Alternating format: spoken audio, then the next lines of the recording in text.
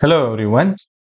Now in this particular video we are going to discuss question number 44 of GATE DA24 exam. Now this question was asked for 2 marks and this question is based on AI course, okay, AI subject. We already discussed what is BFS and what is DFS in PDSA course also and in AI course also. But this question is from AI course because here we are dealing with the state space, okay. Now let's read the question first. Consider a state space where the start node is number 1. So my starting node is number 1. So start state is number 1. The successor function for the state number n returns two state number n plus 1 and n plus 2. Now what does this particular sentence mean? Suppose this is my start state number 1. The successor function for this particular state 1 will be what? N plus 1 is what? So 1 plus 1 is 2 and this will be n plus 2 will be what? 3. So whenever I am expanding any node, it will result in 2 node that will give me n plus 1 and n plus 2. Similarly, if I expand 2, it will give me 2 plus 1 3 and 2 plus 2 4 like this. Similarly, if I expand 3, it will give me 3 plus 1 4 and 3 plus 2 5. Okay. So this is what this particular function is doing here. Assume that the state in the unexpanded state list are expanded in ascending order of the numbers. Like for example, if you know in BFS, we go level by level. That is breadth first search, right? Now first we explore 1, then we can explore 2 and 3. So we are going level by level. But if I explore this state 1, I have 2 choices here. I can go for 2, I can go for 3 also. But which node I have to explore first? That is given in this particular sentence. That the state in unexpanded state, so 1 is my unexpanded state, are expanded in the ascending order of the numbers. Now I need to expand in the ascending order of the numbers. So 2 first and then 3 first, like this, okay. So this is given to us. And the previously expanded states are not added to unexpanded state list. Now if you observe here I have 3, here also I have 3. Now if I already explore this particular 3 first, then I don't need to explore these 3. Then I don't need to explore this particular node 3. Or if I explore this 3 first, then I don't need to explore this particular node. Okay. So this is what this particular sentence is saying. I hope you understand the question first. Okay. So everything is based on question here. Then just how well you know BFS and DFS, that's it, right? Which one of the following statement about breadth first search and depth first search is true when reaching the goal state number 6? Okay. Now we need to apply BFS and DFS, both the algorithms, to this particular state space and see what we get. Okay. So for example, I am at state number 1.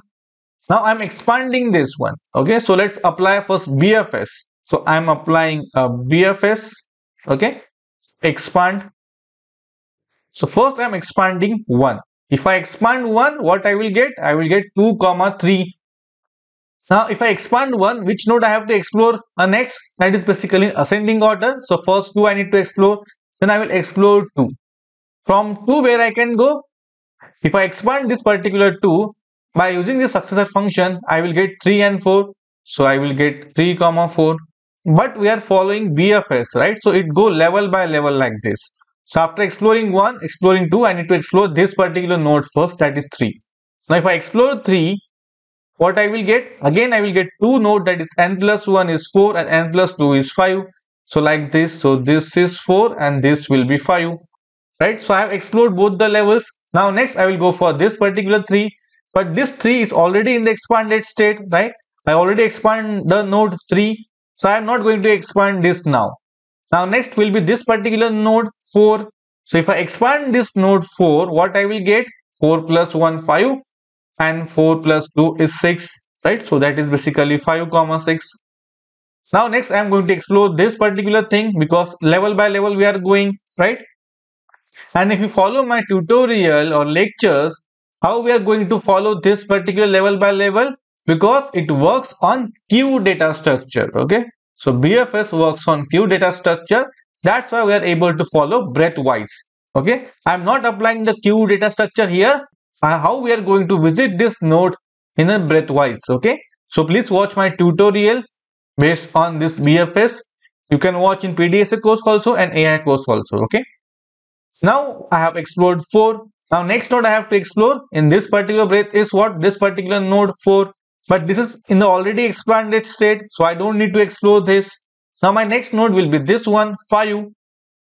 5. Now if I expand this, what I will get? 6 and 7. Okay. So I will get 6 and 7 if I expand this, right? Now next, what I need to go? What about this particular thing?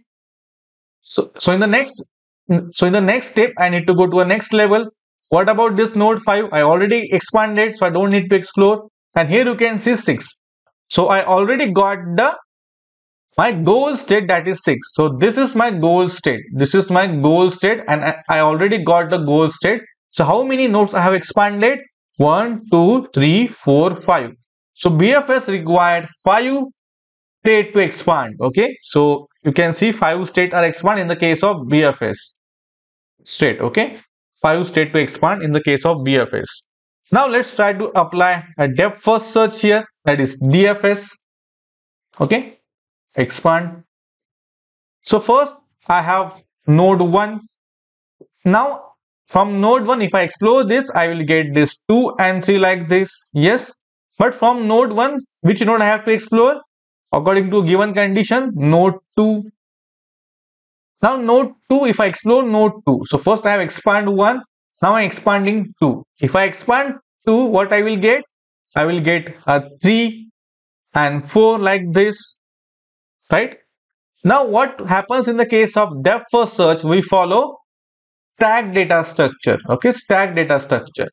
So if we are following one particular path, so we go in the depth of that particular path, and then if there are no nodes to explore, then we backtrack to a previous unexplored node. And how we are doing that? By using stack data structure. Okay. Now this thing you should know.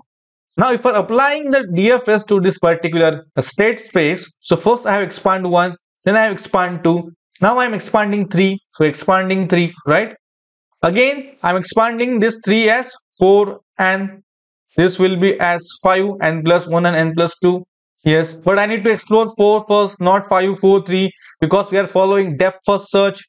Now I am going to explore node 4, so explore a node 4. Now if I expand this 4, what I will get? 5 and 6, right? Now next node I have to explore this particular node 5. So if I expand this 5, what I will get? I will get 6, right? So in how many state I have required to reach the DFS? 1, 2, 3, 4, 5. So here also I required 5 state to reach the goal number 6, that is goal state number 6. Okay, so in the both the case BFS and DFS, I required equal number of states. So that is basically option C is correct. Okay, I hope you understand this particular question. So the main thing of this particular question is that you need to read the question carefully, what is given in the question and how DFS and BFS works. So that thing you should know.